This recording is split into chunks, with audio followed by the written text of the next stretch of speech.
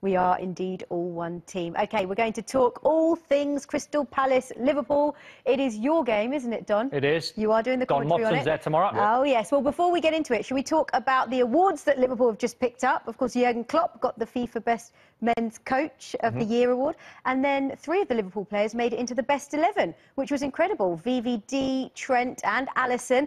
But, I mean, I guess these are the moments that, as a player, you must dream of, right, Leroy? Absolutely, and what Jürgen Klopp did really well, it wasn't just the players, it was his coaching staff as well. Because he said, am I the best coach in the world? No. Have I got the best coaching staff in the world? Yes. And that's really where he wants to give credit to those people around him. But that makes him the best manager in the world, for getting the best coaches in the world around him. And I just think that's what Klopp's done. Not to that, just the team around him, but to the whole club. He's brought everybody together. That's why, you know, you think, oh, Liverpool up against it, but you've got this thing, this behind him, this invisible force, which is everybody is just on the same track. And that's why he's an outstanding coach. It's not just about putting sessions on the training pitch. It's what happens around the ground. It's about what other jobs that people do, recognising the work and the hard work that goes into getting that football team onto the pitch. And I think that's what he spends most of his time doing, bringing the whole community together. And that's why Liverpool have that strength, that invisible strength that no one seems to be able to replicate. And Don, you know, as the manager, he doesn't want to keep going on about the players that are... But we can. Yeah. This is our job to do it. And if you consider that Liverpool are now top of the Premier League, with the players they've had out, with the performance they put on midweek against Tottenham, what a phenomenal job everybody at that football club has done this season. It's incredible, JJ, and I was one of them that sort of scoffed about a year ago when I heard that Liverpool and Jürgen Klopp brought in a throw-in coach. I was, because I still find it bizarre, because of my old-school mentality. But that's, I guess, what Leroy's trying to say is Jürgen Klopp can't do it all. Now, he can't physically do it all as a manager, so he has a team around him that he absolutely trusts. If he steps away from the training ground and a throwing coach is doing his 15 minutes, then he can let him do his thing and let him coach. Then you times that by about another 15 people, all guys behind the scenes. And for Liverpool to be where they are, it's such a tricky start of the season, losing Van Dijk and getting walloped 7-2 when Van Dijk played against Villa. And some of the results and the performances, you thought, well, in this seasons of all seasons, this is going to be bizarre. And everyone's got a chance. There's so many teams that can put their hands up and say, don't forget us, by the way, we've got a chance. And they have, and rightly so, and they have to be in the conversation.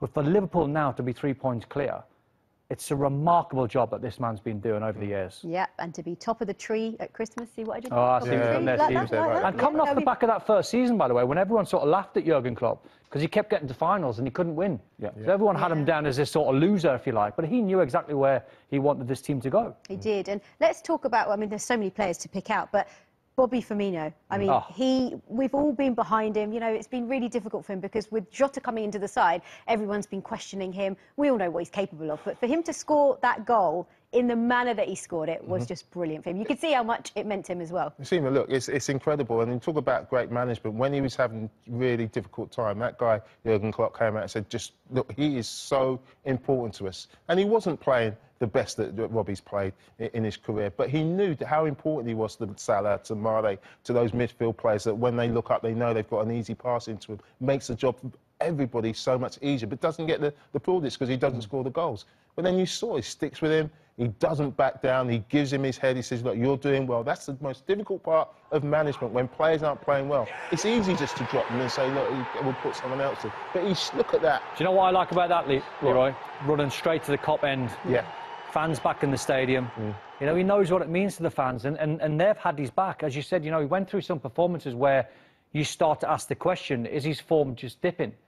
There's centre-forward teams around the world, and there's a handful of centre-forwards where you don't mind if they're not scoring because of what they do for the team and how they contribute.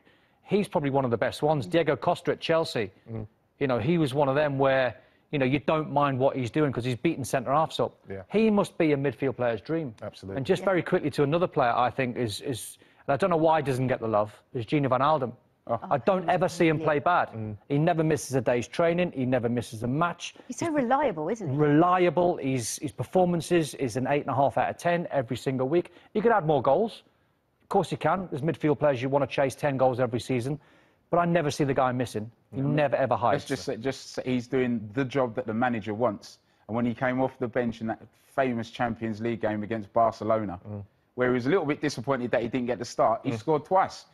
Because that's what the manager wanted. I mean, I just want to say, by the way, Bobby Firmino has cult hero status at Anfield, and he's loved and adored by the fans. But this is going to be a tricky game this weekend against Crystal Palace, Leroy. It is, because we know what Crystal Palace do, and they relish playing teams like Liverpool, because they have got nothing to. I know you don't like it, Don, but they've got nothing to lose. They will sit back, they'll play on the counter-attack. Obviously, Christian Benteke all of a sudden is in form and gets sent off. You know, he's typical Christian. You know, he's doing all right. But I think they've got enough weapons, you know, Wilfried Zaha, with his pace. I just feel that Roy knows how to play in these big games. He won't be concerned, and the players know how to, you know, just implement exactly what he wants to do against the Liverpool side. It won't be unlike Tottenham's performance against them.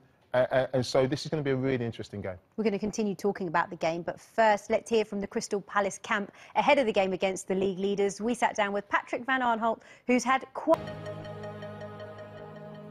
Lovely to reflect there on the career of Patrick van Aanholt. Let's pick up on what we were talking about before, though, because we were talking about players missing, i.e. Benteke. That front four, Leroy, just started to click with Zaha, Eze, Townsend and Benteke. I mean, with him not in it, is that going to disrupt it a little bit, disrupt the rhythm a bit? It will, because Benteke was finding his form again, and obviously gives him that power and that strength and that ability to hold the ball up. But you had a decent season. He was their main man last season. You know, we were just speaking before. We think he'll come in. But Eze has given them something different that was lacking, a different sort of creativity. They've got pace. They've got the trickery of Zaha. But Eze gives them that vision. He's great on set pieces. He's got real confidence as well. Wants to get on the ball. And they didn't really have that. They gave the ball away too often at times. But he's the one who can. You know, Zaha runs the ball off the pitch and takes the pressure off the back four. But this guy will get on the ball and he'll hold the ball. And he, you know, he takes his time. Really impressed with the way he's adapted to the Premier League. Don, does Roy Hodgson sacrifice maybe one of those attacking players and go a little bit safer? I mean, he's not going to have Benteke.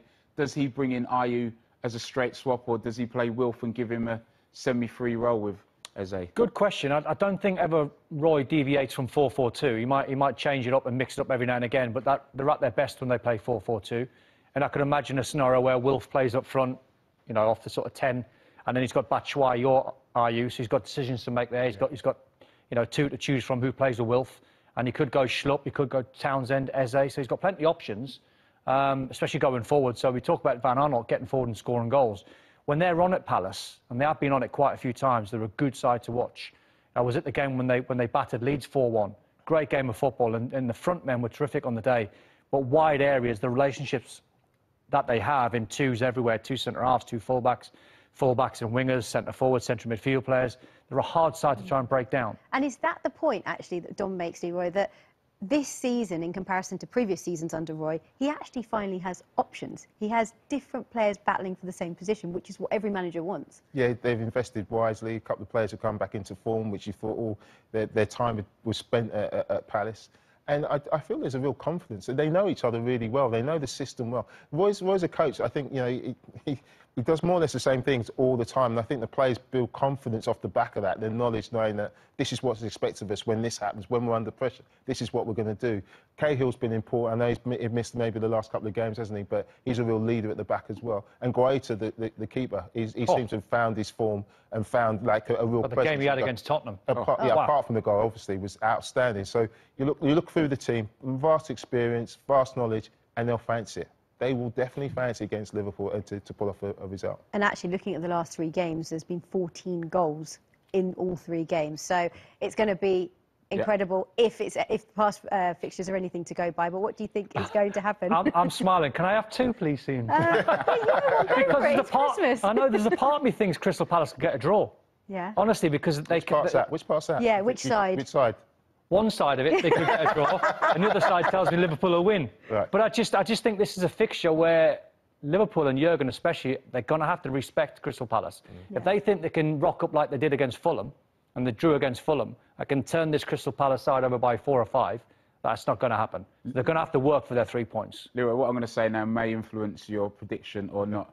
In the current Premier League table, on away form only, Liverpool sit 16th. Really? Yeah. Liverpool will win. Right